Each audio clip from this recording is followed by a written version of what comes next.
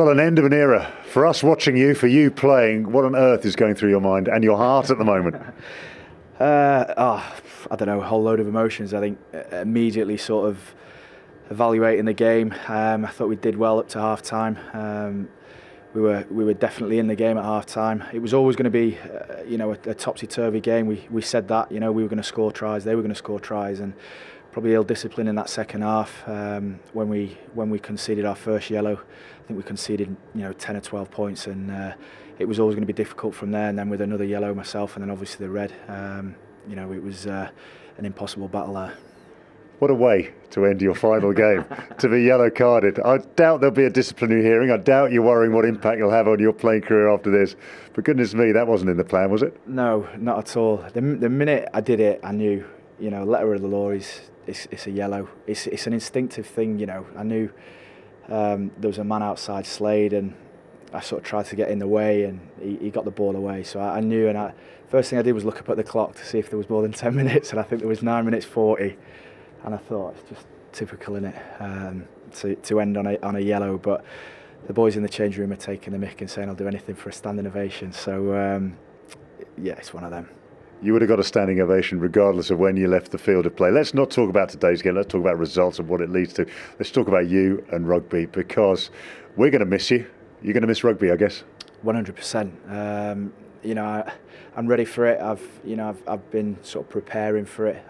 Thankfully, it's all been on my terms, calling it a day, and it's probably been a thought for, probably 12 to 18 months. So, I've really been able to sort of savour these last 3 to 6 months, and, there's been some good times. Last week was fantastic.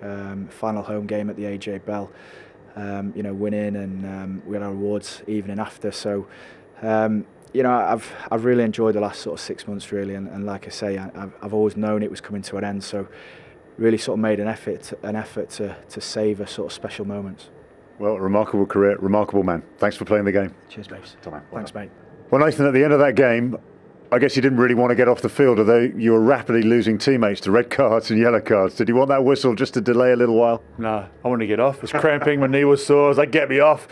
Obviously, you want to stay in as long as possible, but Exeter were down to 3 men, I think, at the end, and they were scoring points at will, really. So that's what cost us, I think. They scored 3 tries, and we were down to 14 when Johnny was off. And instead of playing a tighter game, we tried to play a bit loose, and that cost us. So fair dues to Exeter. They played some exciting rugby, but with us, we didn't use the wind to our advantage the second half, and we paid for it, really.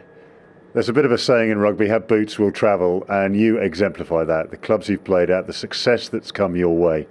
Impossible now to sort of pick out a great moment, but you're saying goodbye to this game as a player now. You're going to miss this, I wouldn't, man?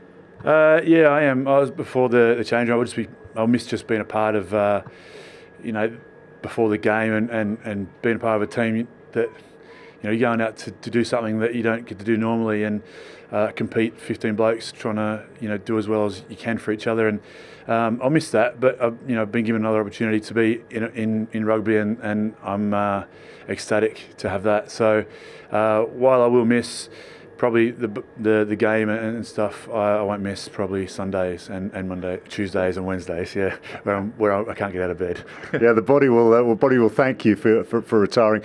But what about Sale Sharks? You say goodbye to them, but these guys, they'll be back into pre-season training, back into the season next season. What do you expect them to produce? It's going to be hard. I think that everyone's bolstering their squads. Sale, we've done exceptionally well this year with the squad we've got. We haven't got much depth. Vadim Cobbler's played pretty much every minute of the season, so a little bit of smart recruiting to shore things up, and they've got a great spirit. So that's an important part of the squad, and they won't lose that. So if they get a couple of good players in key positions, then they can do well. I think there's probably 2 or 3 games that we could have closed out, and we would have been talking differently now about our season, but it wasn't to be.